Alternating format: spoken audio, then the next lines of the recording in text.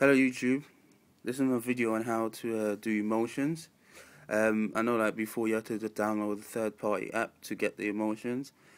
It's already pre-installed on the Apple device with the OS 5.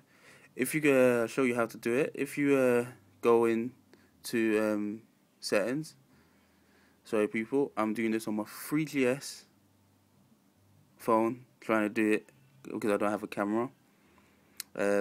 So if you scroll down to general, and then you scroll all the way down to keyboard, then you scroll down to international keyboard, then you go add a new one, then you scroll down, and there it is.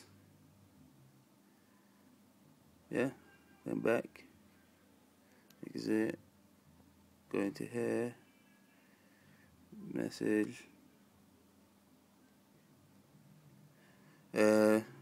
right here, if you go into the globe, the world, see, give you the emotions.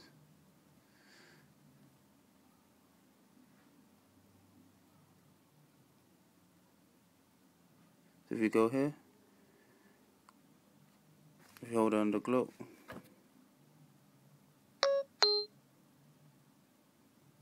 hold on the globe,